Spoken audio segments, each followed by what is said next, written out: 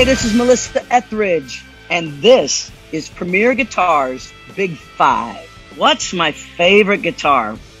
You'd think that would be easy, except I have a lot of guitars and I really love so many of them.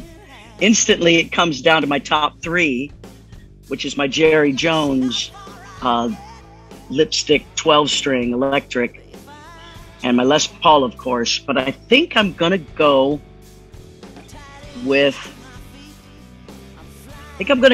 my Gretsch Chet Atkins Country Gentleman. I don't play it often. I have it on the road with me, and I play it maybe twice a night, but it is so special. Pete Thorne, when he taught me some of the finer points of lead guitar playing, he said, make it sing.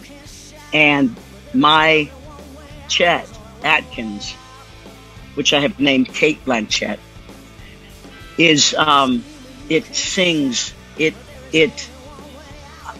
I can get it on the bridge pickup, and the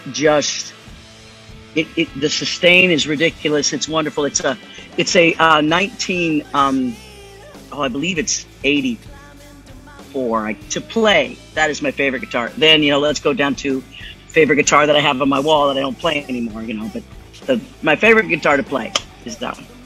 Why did I call my Gretsch Kate? I started naming my guitars about 10 years ago.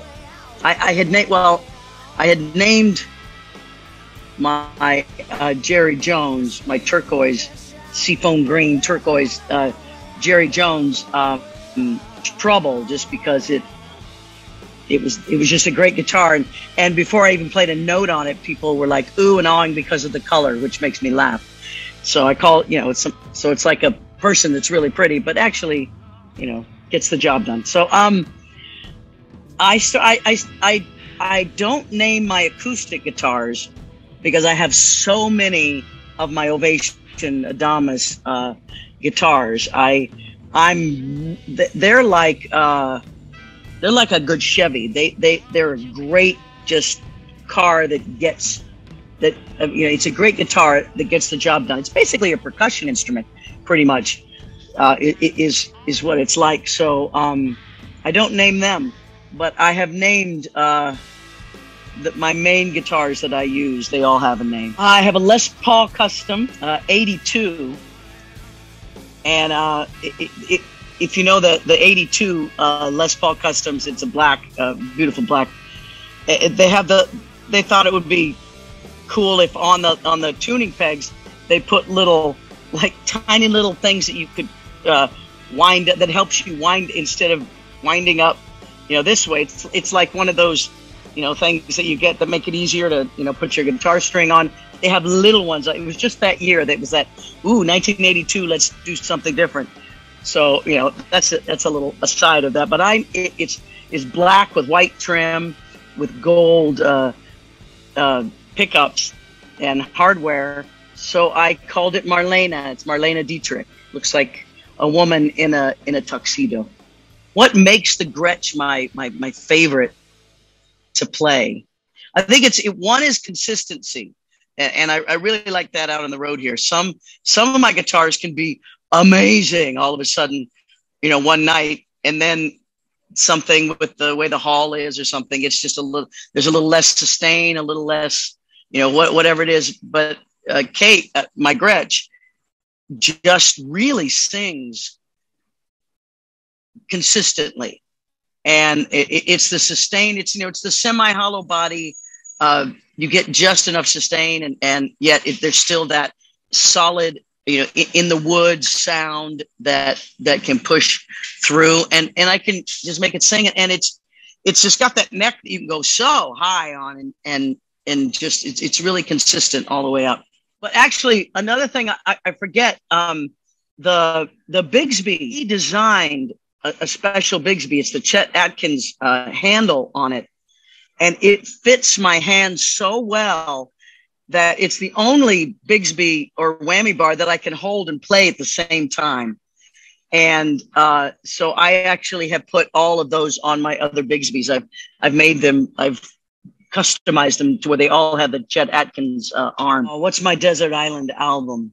Well, if you think about that, it has to be something you can listen to over and over, something where every single song is fantastic and meaningful, and something that paints a picture for you because you need your imagination, and something you can sing along with, and something that speaks to you. It has to be Bruce Springsteen's Born to Run. That's every single song takes me somewhere. Every single song is a memory. Yeah, I have to say that.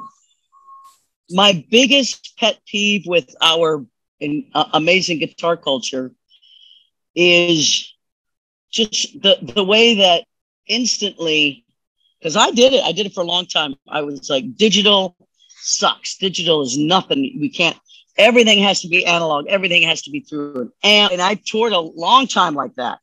And it's always a struggle every single place I play to get the same sound again. And it elongates sound checks, and it's, and then if you ever do a fly gig where you have rental gear, then that's just, oh, you don't have a Sur amp. You've got a Fender Twin that your brother's uncle had, and you're like, oh no. And I had a gig up in Alaska where we had to do a flight. We had to do rental gear, and it just brought me to my knees. It was like, oh, it was bad. And my techs finally came to me, the sound guys and my guitar techs, and they said, look, what would make your life a lot easier is if we went digital with Fractal and Axe effects. And I reluctantly said, okay, I'll try. And it's really amazing what you can get. I'm not going to use it in the studio. I'm still a purist. I can be that way in the studio, but on the road, I had to make friends with digital. Which of my guitar heroes would surprise my fans? I don't think it would shock them, but I think some people don't think of him as a guitar hero, but to me, he really inspired the way I play my acoustic guitar, and that's Richie Havens. If you go back and look at footage of Richie Havens from Woodstock and his huge hands playing this acoustic guitar, and it's got this rhythm that he plays like with the drums, here comes handsome Johnny, and he's, singing, and it just gives me chills thinking about it. And I remember as a kid, for once it was, the guitar I had an acoustic guitar because they wouldn't buy girls electric guitars back then. And he was rocking. Here he was at Woodstock rocking the acoustic guitar. And it put in my head, I can do this. Him, Jose Feliciano, I used to watch him and think, oh my God, he's just that percussive part that the acoustic plays. So I think maybe that would surprise people. What's my secret weapon? Well, when I do my show, I play a lot of different guitars. I play acoustic, 12-string. I do during Bring Me Some Water. I'll do this big percussive sort of solo. I'll pull out my 347 and play, this amazing solo. I'll pull out my Les Paul, and I'll even solo on my Jerry Jones 12-string, and I'm having all this. But everyone remembers the drum solo I do with the drummer. Nobody remembers they remember the guitar solos, but oh boy, that drum solo, that was something. We share the set. I go from one side to the other, and it's really amazing. But after all that, I play guitar all night long, and I just want someone to say, man, your solo in this, but no, it's oh man, that drum solo, that was really something. I'm like, okay.